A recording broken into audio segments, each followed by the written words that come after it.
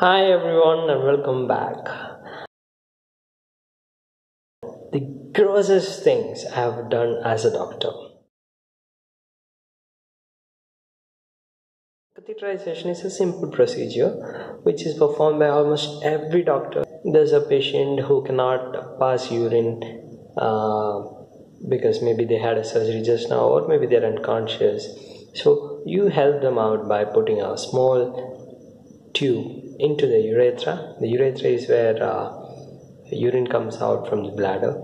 So this tube, although small, is much larger than the opening of the urethra. So if it's a male patient, even if it's a female patient, you feel very gross when you put it inside, and sometimes you hear noise, and sometimes the patient is wincing, and that's a gross thing.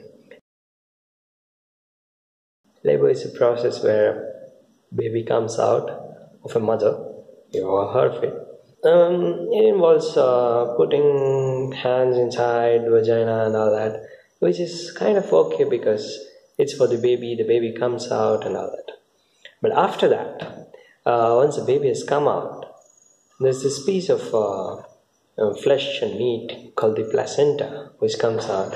Then I had to, last day, search for fetus inside the placenta because this lady had come at 3 months of pregnancy and she had lost a lot of blood.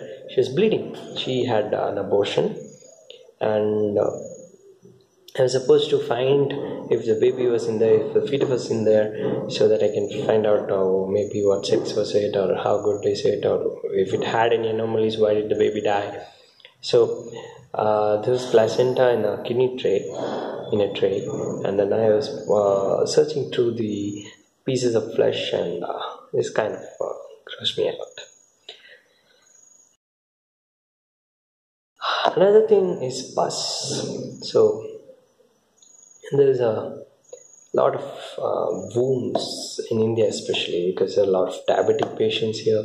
So they all have wounds on their foot and where not, which are supposed to be cleaned up and dressed every other day. So some of the wounds are very gross, and they're in very gross spots.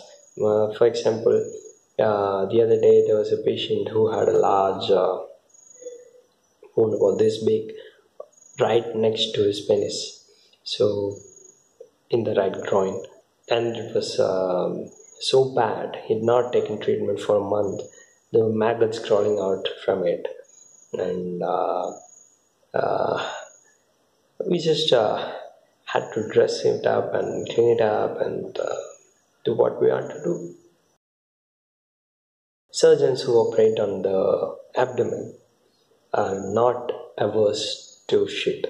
For example, emergency surgeries, like there's a perforation of the bowel, there's a hole in the intestine, and you are supposed to close it up. And sometimes the holes are so big that shit has already leaked everywhere. Now you're supposed to clean everything up and close it up, so there's shit everywhere. But one particular instance where I had to do something even grosser than that is involving something called fecal impaction. This is a patient who was taking pain medications for a particular condition he had, and then the side effect of pain medication is that it slows the bowel down, and there is constipation. So this patient had constipation, and someone had prescribed them some Ayurvedic shit which is fiber rich and causes hard firm stools, which is supposedly good for allowing it to pass through the anus very nicely. This particular patient had a small cut on his anus, which you call fissure in anus, and he was finding it very hard to pass stools. So he had firm hard stools stuck in his rectum, which was not able to pass, and he had not passed stools in the past 3 days, and he was coming with pain abdomen. This guy was like, I have pain, help me. So we tried the usual pharmacological things. We put in a suppository, which is a small medicine which supposedly smoothens the shit and allows it to pass through. But this guy couldn't because he had severe pain while passing. There was a cut. So next thing we tried was enema. We also gave a local anesthetic gel so that he wouldn't feel the pain and he would be able to pass. So enema is a warm water which you pump inside the rectum so that shit smoothens and it flows out. Now this guy didn't find any of this useful. So I had to fold my sleeves and wear my gloves and do what I had to do. I put my 2 fingers inside his anus and reached inside for the shit and piece by piece, I took out shit and took it out and it was lying down in a resin sheet and it was so gross. I almost puked, but I had to do what I had to do. And the patient then had we gave another enema, and then the patient could pass shit. He was saved, and I was nauseous for the next 3 meals. I'm still nauseous, and I think of it. But these are the things that doctors and even nurses do in their day-to-day lives just for the sake of patients. If you're interested in doing things like this, you can of course become a doctor.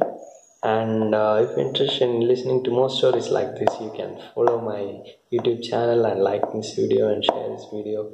So thank you very much for listening to me. Bye bye.